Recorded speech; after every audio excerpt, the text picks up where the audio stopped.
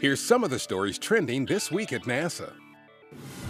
The SpaceX Dragon cargo spacecraft arrived at the International Space Station on January 12, 2 days after its launch from Cape Canaveral Air Force Station in Florida. SpaceX's fifth contracted resupply mission to the ISS includes delivery of more than 2 tons of supplies and experiments for the station's crew.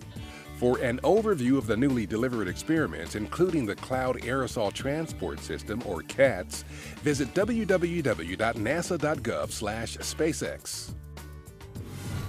A pair of briefings January 15th at Johnson Space Center previewed the first year-long mission to the ISS.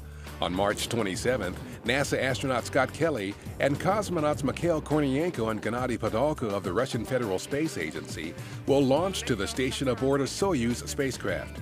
Podolko will return to Earth in September, but Kelly and Kornienko will stay until March 2016 to investigate how the human body responds to longer durations in space, in support of the next generation of space exploration.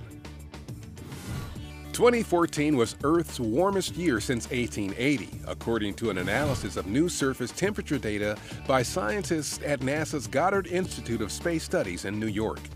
The 10 warmest years in the instrumental record, with the sole exception of 1998, have now occurred since 2000, cementing a continued long-term warming of the planet with an average rise in surface temperature of about 1.4 degrees Fahrenheit since 1880.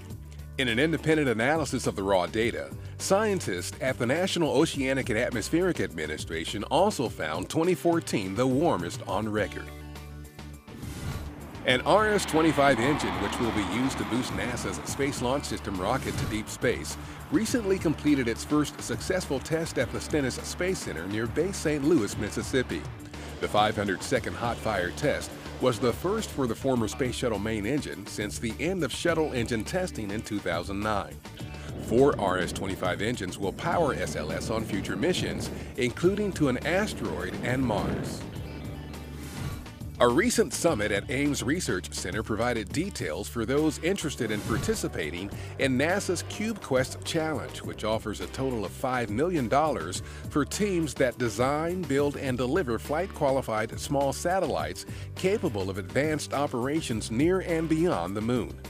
Winning designs could also fly on Exploration Mission 1, the first integrated flight of NASA's Orion spacecraft and Space Launch System rocket. And that's what's up this week at NASA.